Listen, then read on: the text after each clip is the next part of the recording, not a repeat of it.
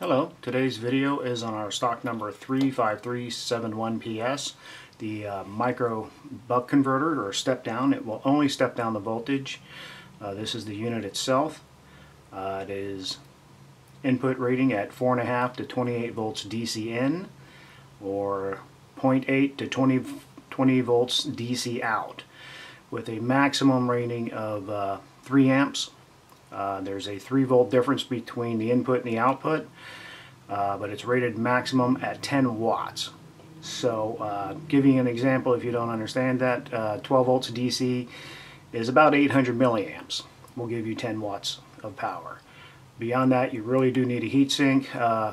We do sell some, but really I would recommend if you're pushing it that hard, probably just get a bigger, higher current rated converter. Most of the issues we've had with this has been around the pot. This is the adjustment pot right here. It is very small, very sensitive, so you be careful with it. I made this little display, show you the best way to get it going. Obviously the meter we had to tape down to keep it from flopping around, and a nice little motor just to give you a visual and a load, see how it works.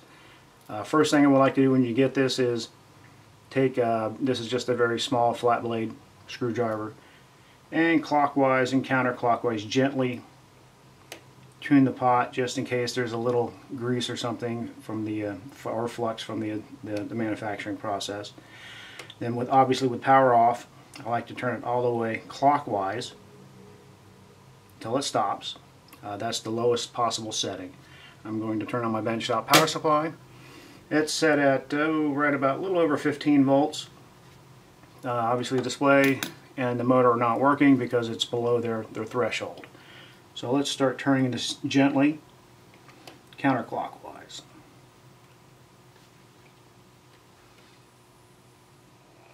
And you get to about 3 volts. As you can see, the motor and the display started working. Very gently,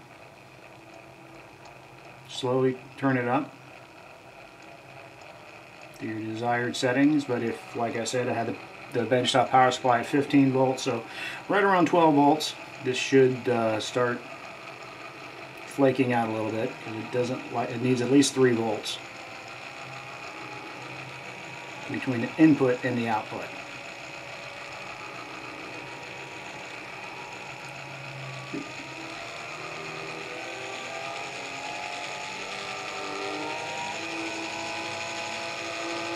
And there you go. You can see once you get below that threshold, it stops working properly. All you need to do is turn it back below. And I'll go ahead and turn on my benchtop power supply all the way up to 18 volts, 18.6 actually, and let's see.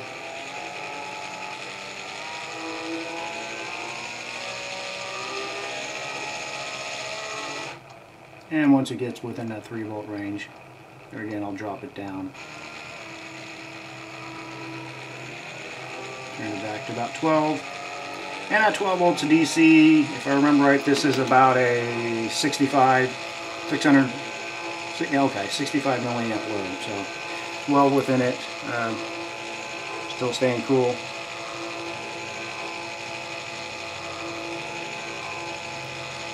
Okay, I think that's the basic operations of it. Hopefully this will explain it to you and solve any problems you have. Thank you for watching our video.